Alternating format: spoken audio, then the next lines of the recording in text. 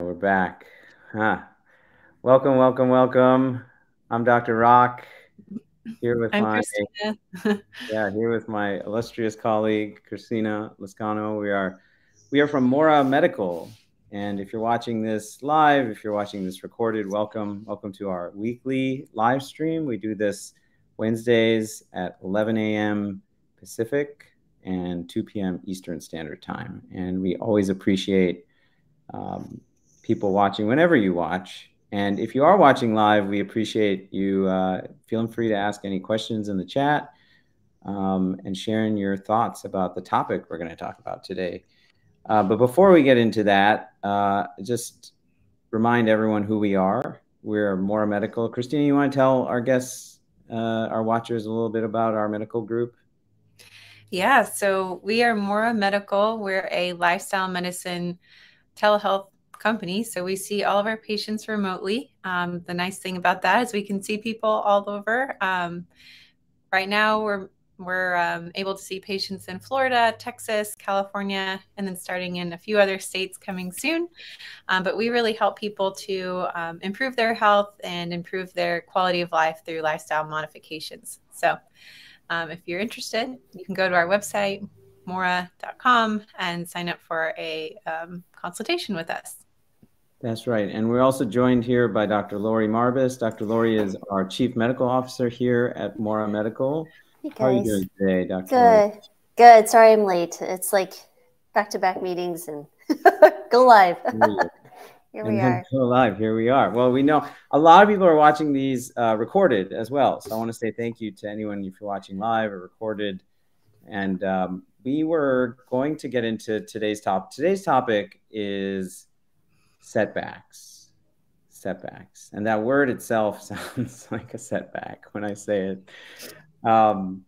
So how to deal with setbacks, particularly on your health journey, right? And so I'll open it up there. And I don't know if anyone has any thoughts about that word, even like what that means to you. Well, setbacks can be in a lot of things. It's almost the negative connotation means that you are sacrificing something or have something negative, but I feel like there's always a lesson to be learned. And then we all know that 2020 is perfect vision, right? If we only could have 2020 clarity moving forward in our lives, well, we wouldn't have these problems or these conversations. But the setback piece, I feel if we just reframe it and say, what is the lesson in learning of this? I would say you're just kind of stepping back, not necessarily setback, but stepping back to have a bigger picture look and say, okay, I'm getting a little bit of clarity so I can narrow my journey and make my path a little bit easier moving forward. So what is that lesson I need to learn from this setback in the sense? I hope that makes sense. It makes perfect sense. But by the way, when you were saying 2020 and you were talking about 2020 vision, like having clarity and initially I thought you were talking about the year 2020 and I was like, oh yeah, that was a huge setback for everyone, like that's how we looked at, we felt it. It was a setback in many respects. But first I wanted to differentiate, and maybe Christina, you have thoughts about this, about like kind of the degree of setback. Like you sort of think about, I tell my kids this sometimes when they're upset. I say, is it a big problem or a small problem? Like, is this something you really, really need to be upset? Like, never need to be upset, but you see what I'm saying? Like, how much of our mind creates the intensity or immensity of the setback? Yeah. I mean, I think that goes back, like you just kind of mentioned that sometimes we'll have a setback and our mind goes to this, oh, this is a catastrophic event that has happened. I can't believe I've, backslid so much. But when we look at the evidence, as Dr. Marbus mentioned, we've probably learned a lot from that, and really stepping back, I think, and comparing it to maybe how things were before you started learning more about, your health and comparing it to that. And you'll probably realize that you're a few steps ahead of that even. And realizing that maybe it's not the end of the world and you can get right back on it tomorrow or today even. you know, for dinner, or, you know, get back out there and go for a walk, or, you know, and there's other setbacks too that aren't just about our lifestyle change. There's, you know, injuries that happen and different things like that, but also looking at the evidence and, you know, I most likely will get better from this. You know, I have the resources that I need, the doctors that I need to get better. And so I think stepping back and looking at the evidence would be my, and then comparing like how significant is this and what do I need to do going forward? Yeah. Yeah. That's like a very practical way to look at the situation. Like look at it, what really is happening, not how I'm, as you said, catastrophizing. Yeah. Yeah, good. We have a question. Anne asks, I'm not sure if maybe there was a typo. Anne wrote, what if my setback is always bread? What should the person be doing to prevent or prepare to not have it happen? I wonder if the word bread, I'm not sure. I think she means bread, like sliced bread. Yeah, like that's eating bread. Yeah, sure.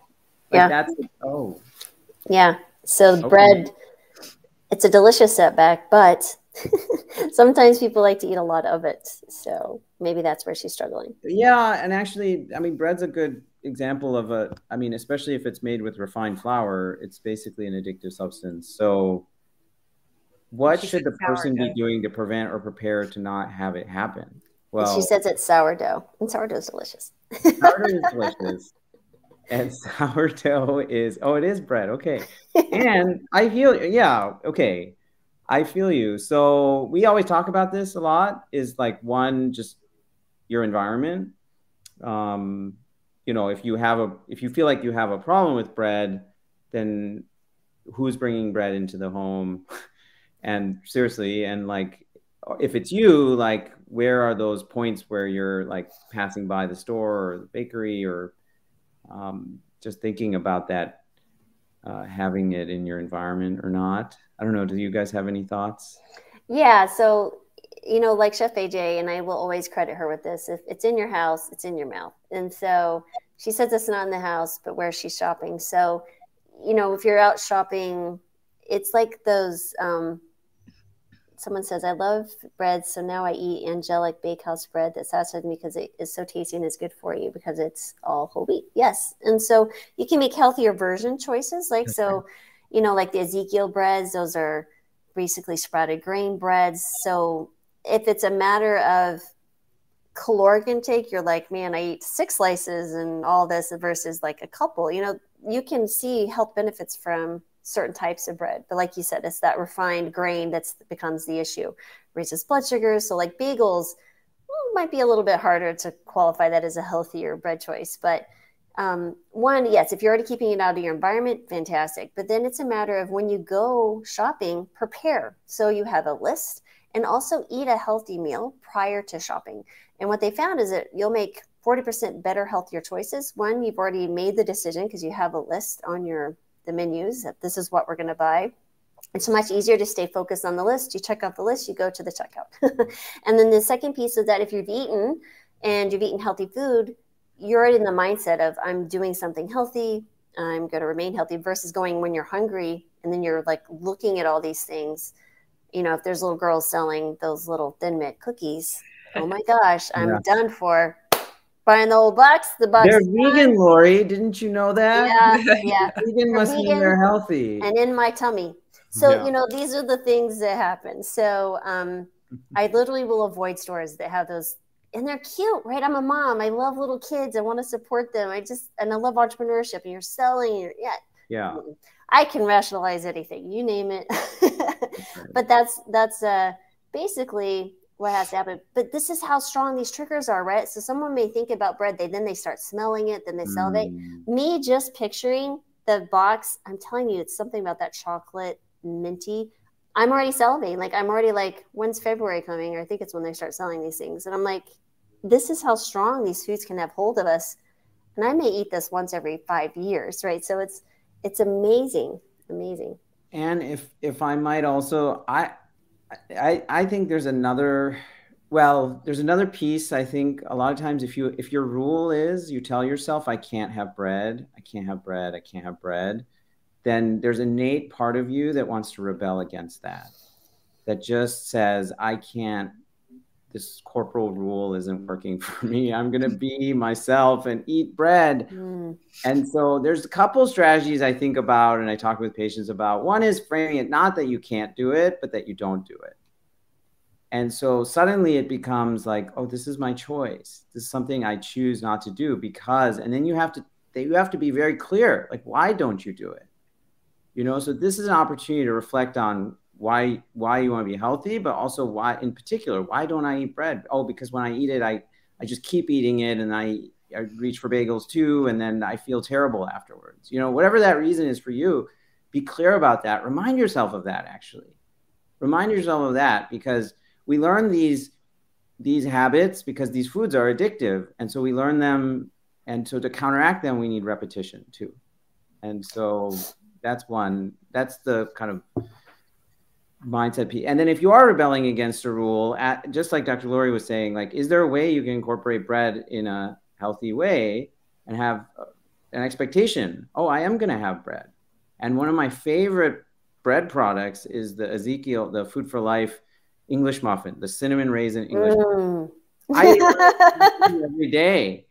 And so they're a little expensive, but they're much cheaper than if you got a bagel at any like restaurant or so in that way. And they're fluffy inside, and you know, I keep them in the freezer, but I probably don't even need to because a week in the fridge is probably fine. But okay. Yeah. I keep mine in the fridge, and you could toast them. But, you know, she mentioned she's a type 2 diabetic, and she said bread is off the menu at home, but smells. So you're almost like you're depriving yourself, right? And then when you do go out, your brain has been going, I've been deprived, I've been deprived, I've been deprived. I'm going to go hunt it down. I'm going to get it. I'm going to get it. I'm going to. So you're really, your willpower wanes, right? Because you're constantly fighting.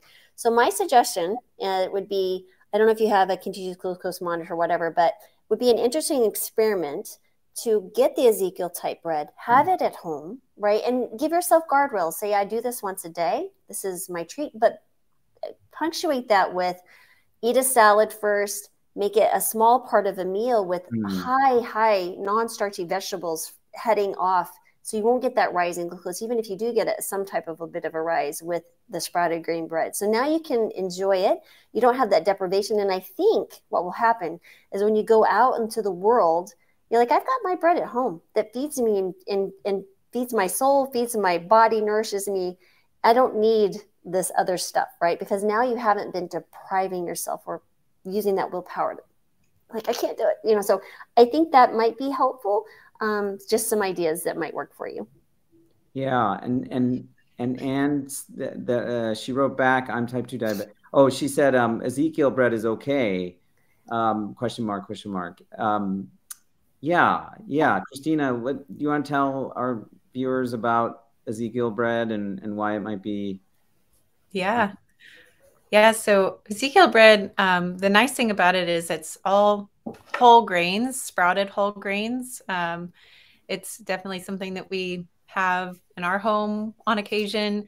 They have a number of different great products. They've got the English muffins that Dr. Rock is mentioning that are fantastic.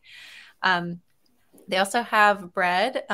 They've got like flax bread, which is great because I like the flax ones because then you get the added benefit of the flax seeds, which are helpful for cholesterol and blood pressure control as well.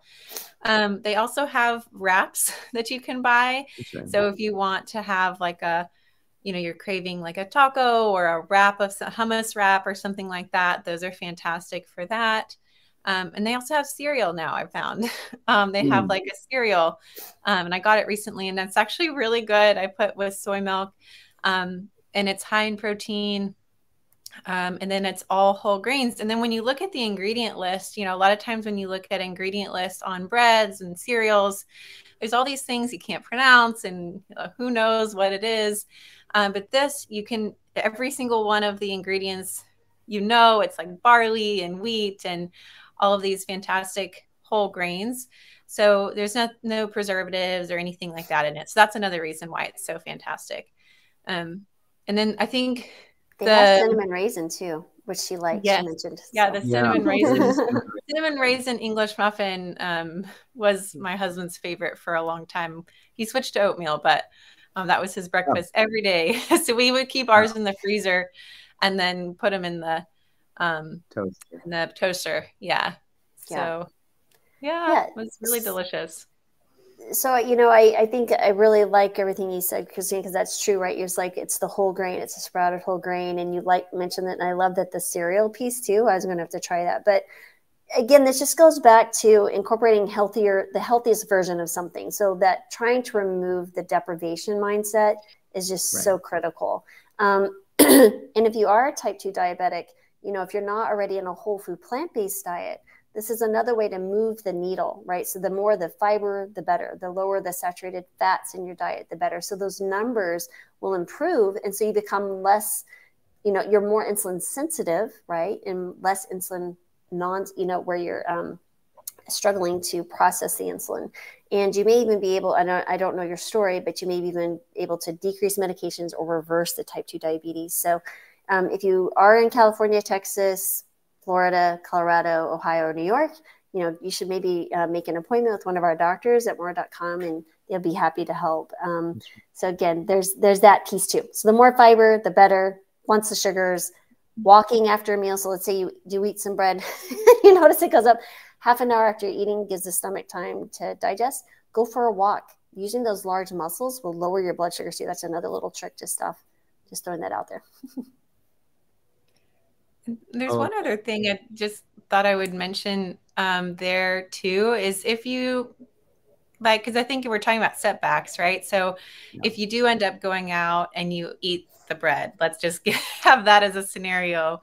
And then like I think Rock mentioned earlier, like sometimes we'll spiral out, you know, after that. It's like, oh, I had the bread out at this restaurant, and so now I'm gonna go have a bagel, and I'm gonna then, you know, do X, Y, and Z throughout the day.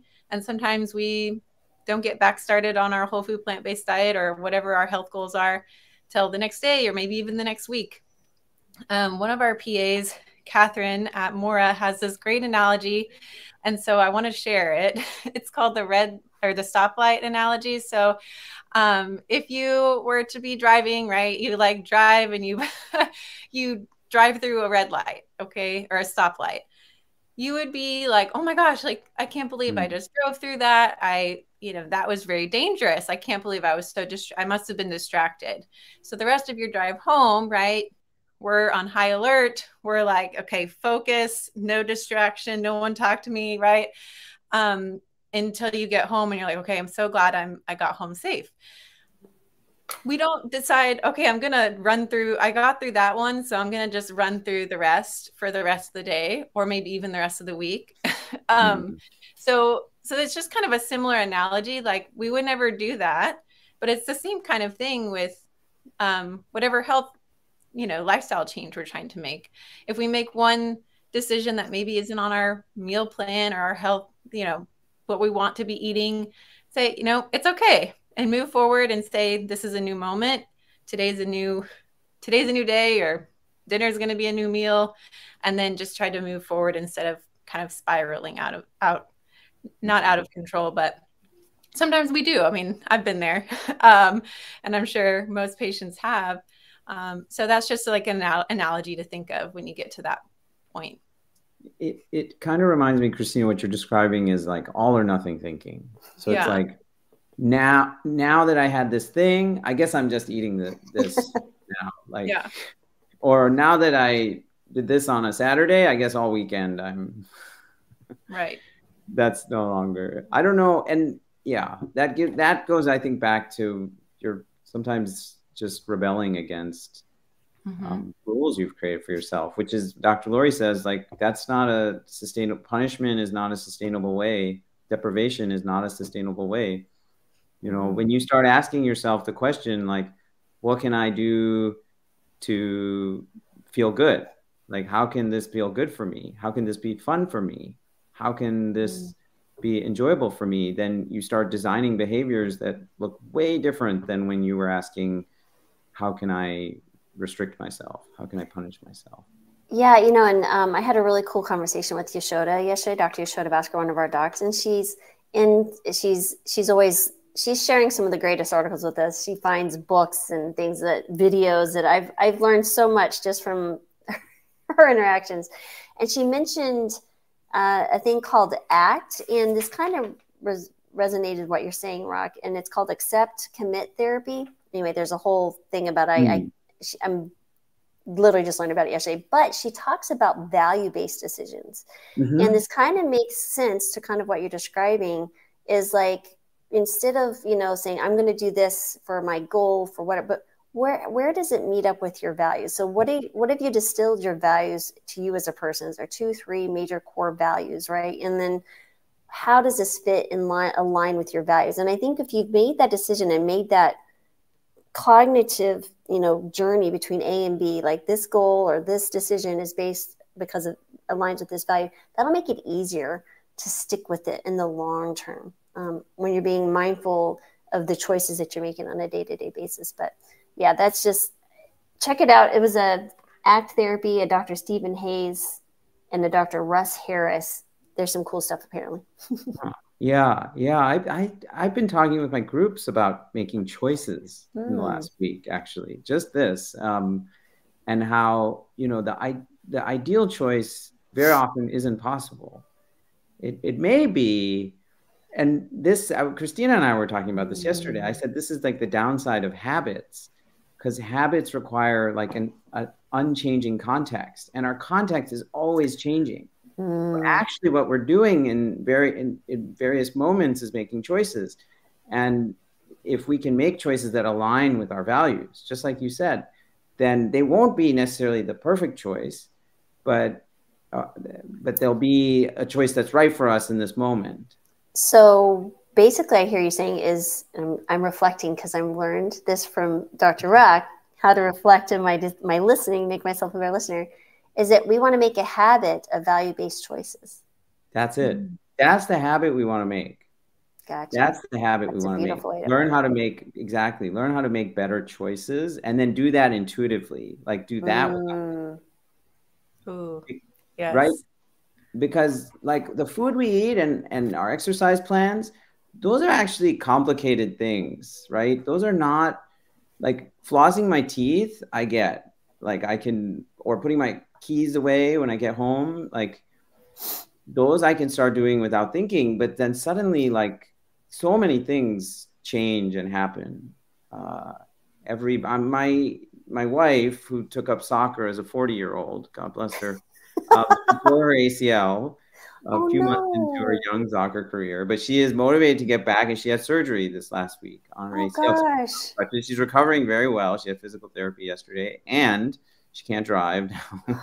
She can't walk the dog. She can't do laundry. She can't do dishes. Like, I mean, not that she was doing all those things before, we were doing them together, but now she can't do those things. And so I've had to make adjustments to my own self-care. I haven't said I'm not doing any self-care, right? But walking the dog is a form of, I mean, I really have to literally throw treats like down to get him to stop sniffing. Like, we call them sniffer faries. I totally I feel you, man. I'm like, every 5 minutes. The run I was trying to get in. It's not. And it's the movement that I can get in, right? So that's the choice I'm making. My hat, you know, yeah. Well, yeah. So there's personal value-based choices, and then there's choices that we make that we don't think about the repercussions for others in the family or our partners or spouses. No, that's awesome that she's willing to go out there, and unfortunate that she had that issue. She's really motivated to get back to soccer. Like, really? Yeah, Dr. Bach, didn't you say she was even running before she had surgery? Oh, okay. So yeah, when she first had the injury, so motivated. When she first had the injury, she was like, she didn't even go to the doctor. She was like, oh, it's just goodness. And she is a doctor, by the way. Yeah. Oh, she's a kidney specialist, but she's not. But still, it's just funny. But still, and so she said it's okay, and then she sort of rested on it for a day or two, and then she was like very visibly like had this weird limp that she was like, no, it's fine. It's fine. And then within like a week, she started running. And then after a few weeks, I'm like, you still have this limp. And she's like, oh yeah. And she was icing it. She's like, it gets kind of sore after my runs. It's like trail runs that she started doing again. And I think she went back to soccer once or twice. Anyway, at that point, she went to go see someone. They got an MRI and she had fully torn ACL. And she was running. And she was running. Like I think the weekend before the MRI, she told me, she said, oh, I went a 6-mile trail. Oh my gosh. Something. I'm surprised her knee was not like unstable. The surgeon told me, okay, my wife probably, anyway, the surgeon told me, he's like, oh, the cartilage in the knee and the patella were kind of soft, which is what we see on people who have been very active on their knee when their ACL is torn. And it'll get better. And there's no permanent damage. Anyway, that just shows. So funny. Anyway. But so actually, can I say that for me, like, I don't know how I would have dealt with that. I would have certainly felt more pain and probably been like, oh my God, now I can't do this. Now I can't. I mean, you can spiral into like how that's such a big setback, but then very quickly she was like, okay, well, what can I do? Even now she went to a physical therapist yesterday and she's like, let me learn these exercises as quickly as possible. Let me do what I can do. And I think it just gets back to, and you touched on this, Dr. Lori, it's like, what, learning from the experience, but then also asking yourself, like, what do I have control over now? Like you can look at a setback and say like, oh, this has happened to me. And now I'm in this situation and I have no control, but that's obviously not the case. And so it's really an opportunity to stop, reflect, and ask, like, now what can I do? But what's really interesting is your wife's motivation is so tied to her, well, it's either enjoyment or her identification as, I'm a soccer player. Yeah. I'm a runner. She's a runner and now she's a soccer player. Yeah, exactly. And literally it's like you're being pulled and you can't stop it, right? So if, running is like that, playing sports, having raised 3 kids that went through sports through high school, I mean, they totally, and then played intramurals in college, and the value and enjoyment they get from that. So the same thing with eating a plant-based diet. I've done this for 11 years. The thought of not eating a plant-based diet just doesn't exist. Like that possibility doesn't exist. It's become a part of, a part of your identity. It's what, I mean, it's written about in different ways, but in Atomic Habits, James Clear calls it identity-based habits. And it's what we talk about is like, we start with your why, so who are you? Oh yeah, we had this wonderful meeting as a medical group. Oh my goodness. Chad and Househeader. And Christina and I did this for a week. We asked all our groups to posit these 2 questions. Who am I? And what do I want? And it was remarkable, really, just hearing, having everyone answer that question, think about that question, share. We had people even a week later that I've been thinking about that all week. And here's sort of what has come to mind. But that gets to your values, right? It's like, who do you identify yourself as? Who am I? And what do I want? What do I value? Right. So this does go back to the values. Values-based. And maybe, when people ask who you are, people say, I'm a doctor, I'm a student, I'm a whatever. That's what you do. That's not who are you in your thoughts? Who are you inside of you? Like who's the one observing all the things that you do and all the different hats that you wear in a day? That gets back to your true identity. It's the values that make us act and do things that we would never think we could do. Like, you hear those amazing stories of people lifting heavy cars off injury victims, or they'll go and do these amazing feats because they had to do it, right? Those run into a burning building and save someone because you love them, or do something to save their animal or love that, that's where I feel like that's the value that we need to get to. That's who you are, right? That's that piece. I don't know the word would be a good word for it, but think about it. I'll think about it. That's like your core identity. Beyond identity. It's like, who am I? And honestly, it could be identity. It could be just what do I identify? I mean, it's a true self. People in our groups, right? I'm a teacher. I'm a you know, it was interesting. Christina and I remarked, I think you noted to the group, like so many people, their identity was tied to service. Yeah.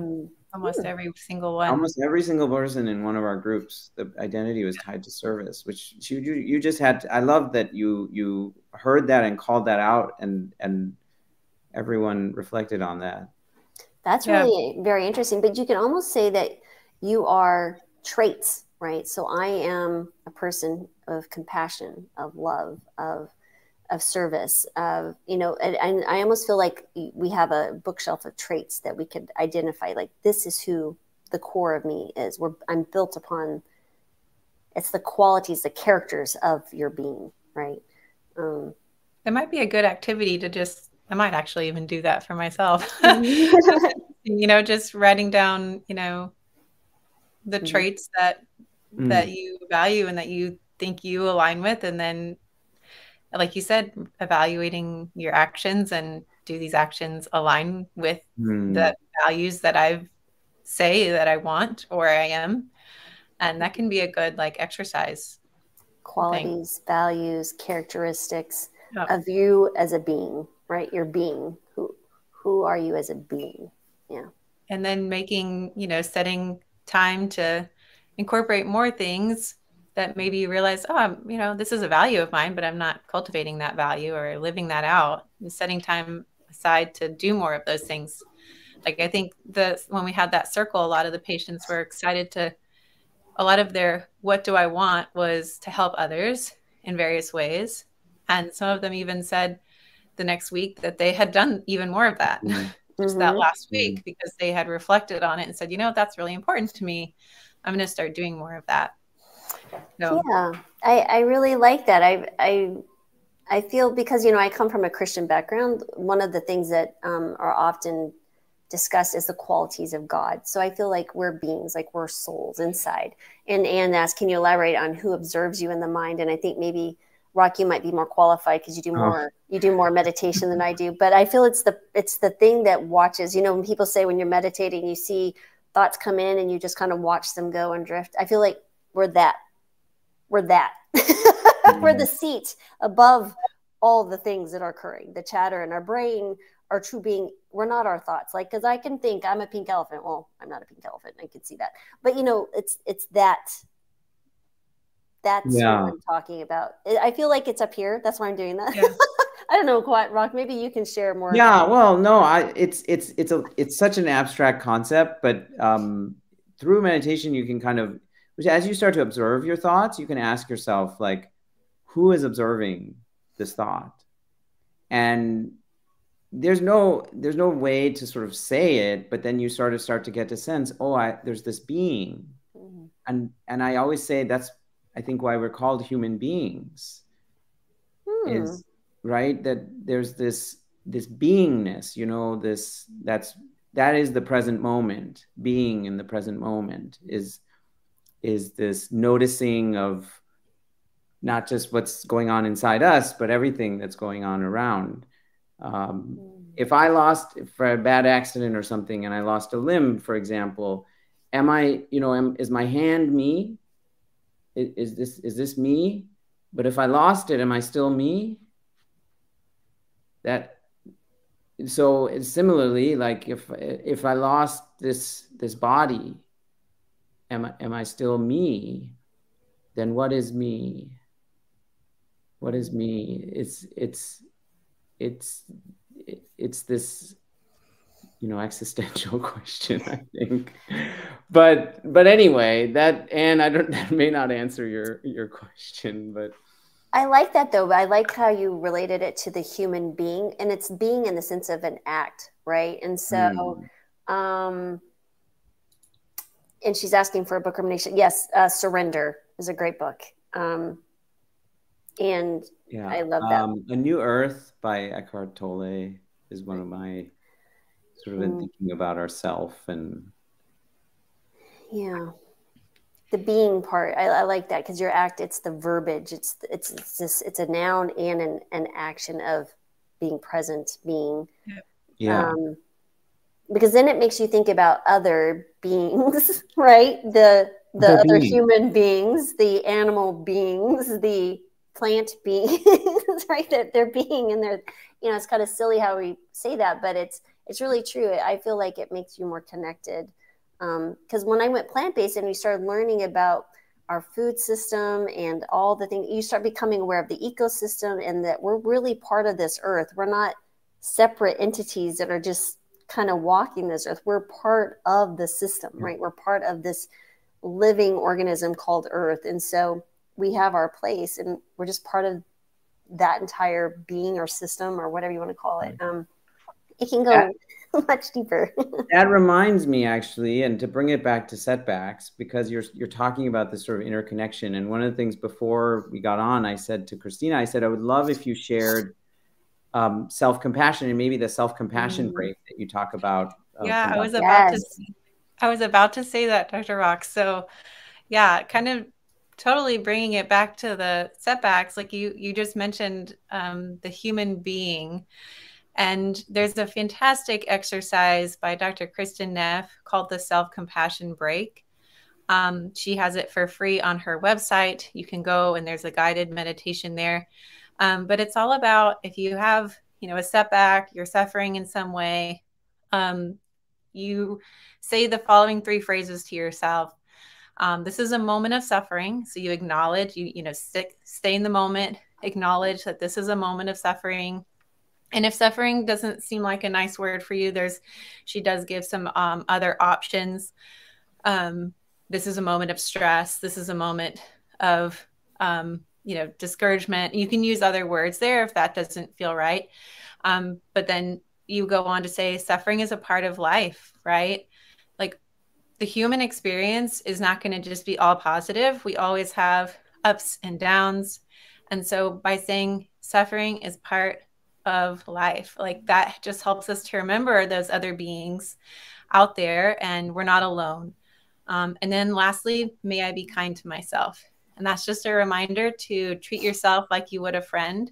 So if your best friend, or maybe even think about if your daughter or son made the same mistake or setback that you did, what would you say to them? And would that be the same thing that you would say to yourself? Like your automatic, what you would say to yourself, could you even imagine saying that to your daughter or son? Most people will say, oh, absolutely not. I would never say that to my child. Well, why do we say it to ourselves? And so this is a really fantastic exercise. You can do it just in a few moments. You can take 20 minutes to do it. You can take as long as you need. You just kind of repeat those 3 phrases. Is this a moment of, this is a moment of suffering. So acknowledging again, suffering is part of life. And then may I be kind to myself. So that's just a practice of self-compassion and mindfulness that you can try. There's lots of other ones out there too, if that one doesn't work for you, but just a reminder to be kind to yourself. We're all human, we're all learning. And then also to bring it back to what I think Dr. Marva said earlier, when we have a setback, a lot of times we can learn from it. And so thinking about it in that way, what can we learn from this moment too? Yeah. And I think suffering, you know, there's suffering in the sense we think it's all negative, but I almost feel like we can choose to suffer or we can choose to learn. Right. So I love that. I love that exercise. So like, this is a moment of challenging, maybe take the word suffering and turn it into a learning or piquing your curiosity. This is a moment of learning, of challenge, of a moment of reflection for growth, you know, versus the suffering. Because when we get pulled, I think, by certain words to feeling bad or feeling stress. So if we can change that word suffering, because what always amazes me that people, for example, a parent who's lost a child or someone who's going through a very difficult health circumstance or a divorce or whatever, you know, things that we think would be, wow, that must be so hard. But they go through it and they're like at peace, right? And I feel like that's where that book's Surrender is so powerful for me. It's really how you're framing the mindset and walking into a circumstance or dealing with a circumstance that's maybe pushed upon you unknowingly, or I'm like, whoa, where'd this come from? It really is our choice how we respond to anything, a comment, something cutting us off on the highway, to, you know, something much more dramatic happening in our life. So I really like that, because you're taking time to be mindful of how not only is what's going on, but how can I respond? You can make a choice, again, based on your values of how you want to be in this moment. Like, what do you want to be when you reflect on this moment? Was it a moment of stress and loss of control, or one of choice and reflection of like, I'm going to learn from this. It may not be a perfect choice, right? We can't be a perfect choice, but it's based on my values. This is the best one I can do. And you can feel comfortable in the fact that you did the best you can. And I feel that's always a great thing to remember as well. Wow. Thank you. Yeah. Christina, thanks for sharing that. Very powerful tip, and said that hit home. Thank you. Yeah.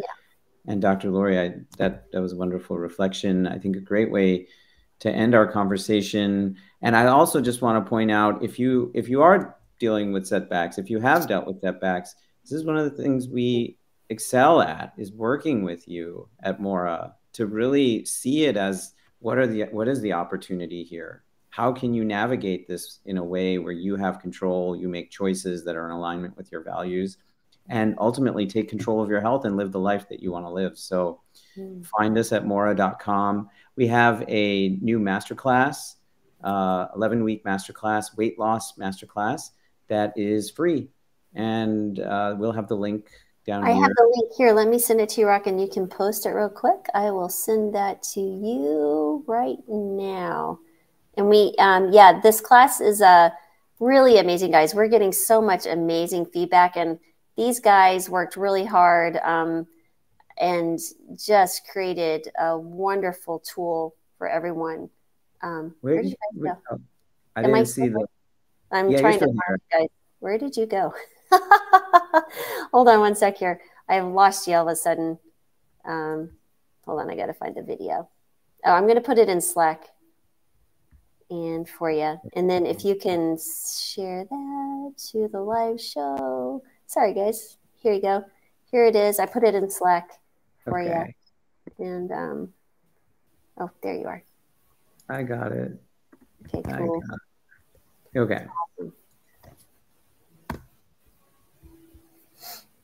There we go. Okay, so we put that link down there in the chat for everyone for our masterclass. You can find us at Mora.com.